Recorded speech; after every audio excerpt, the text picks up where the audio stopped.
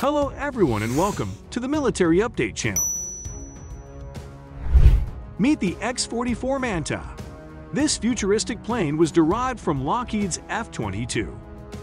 It was one of a number of designs that Lockheed Martin pitched to the U.S. Air Force as a way to augment the branch's stealthily airframes. Here's what you need to know. Though the design never got off the drawing board, it would have been even stealthier than the F-22 Raptor. The X-44 MANTA, which stands for Multi-Axis No-Tail Aircraft, was a futuristic-looking derivative of Lockheed Martin's iconic F-22 design. According to Air Force magazine, Lockheed Martin may have designed up to 6 different airframes, similar to the F-22 Raptor, that were offered to the Air Force, though none of them were picked up.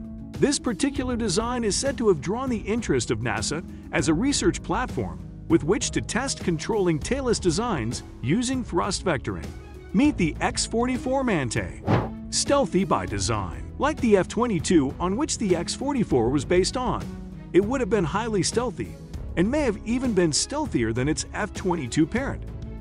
Renderings of the X-44 concept indicate that it would have carried over the F-22's air intake inlets that are designed to diffuse enemy radar inside of them, rather than reflecting radar outwards. Like the iconic B-2 stealth bomber, the X-44 design was tailless.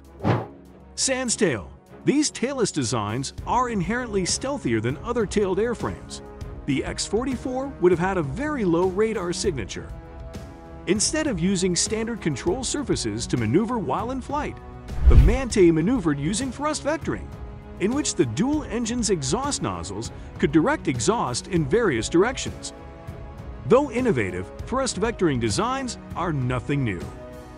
One successful Russian design in service with the Indian Air Force, a variant of the Sukhoi Su-30, benefits from very high maneuverability thanks to its thrust vectoring engine nozzles.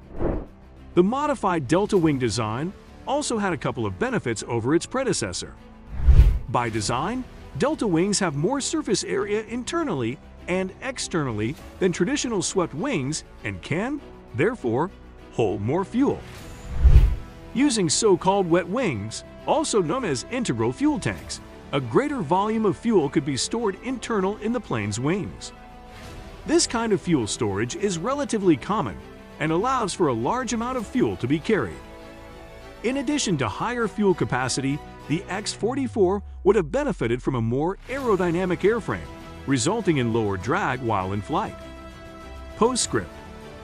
The X-44 was one of a number of designs that Lockheed Martin designed and pitched to the U.S. Air Force as a way to augment the branch's stealthily airframes, though this particular design may be the only one that was tailless. With F-22 production lines long since shuttered, it is unlikely we'll ever get to see the X-44 MANTA in flight.